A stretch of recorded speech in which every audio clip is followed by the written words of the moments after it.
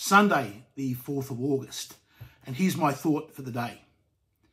Very sadly, we have a Prime Minister in this country, Mr. Anthony Albanese, that simply cannot be trusted. He cannot be trusted to tell the truth. Just take this tweet he put out back on the 31st of July, a few days ago.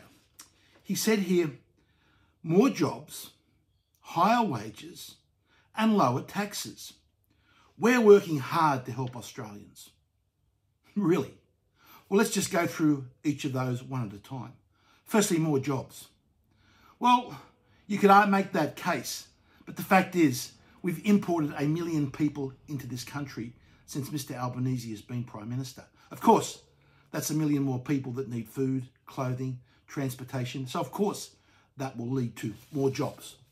But what really counts is, has he been able to lower the number of unemployed people in this country? And when you look at the data, he has absolutely failed. Albanese and Labor have failed. Since Albanese has come to office, there are over 100,000 more Australians on the unemployment lines. The facts are, since Albanese has come Prime Minister, you could fill the MCG with over 100,000 people. That's the number of people that have joined the unemployment queues since Albanese has become Prime Minister. So when it comes to more jobs, Albanese has failed and he is misleading Australians. His second claim about higher wages. Well, what counts when it comes to higher wages is real wages. That's not that your wages have gone up 10% and inflation's gone up 20%. What counts is if your real wages have gone up, that's your wage increase after inflation. And what that data shows, that since Albanese has been elected, real wages in this country have fallen. Real wages today in Australia are lower than when Albanese came to office.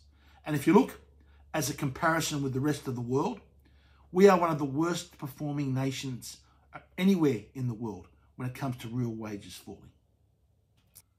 And Albanese's third assertion is that he's been lowering taxes. We'll just have a look at this graph from Macro Business. You can see here that at the September quarter of 2023, taxes as a percentage of household income was at the highest level on record at 17.2%. And even after these so-called stage 3 tax cuts, which are merely giving back what they've stolen from you in bracket creep, taxes are still higher than what they were. So if we go through Albanese's promises, the number of unemployed people in this country has increased by 100,000. Real wages are lower, have fallen some of the biggest falls anywhere in the world, and we are paying more taxes. You simply cannot believe a word that Albanese says. To be clear, we did ask to speak, myself and Katie, and we're told that that wasn't possible, and that's fine. I respect the organisers' right to do that. That's a full-out lie. To do that. That's a to lie. do that. That's a full-out lie. To the and territory government. Yeah.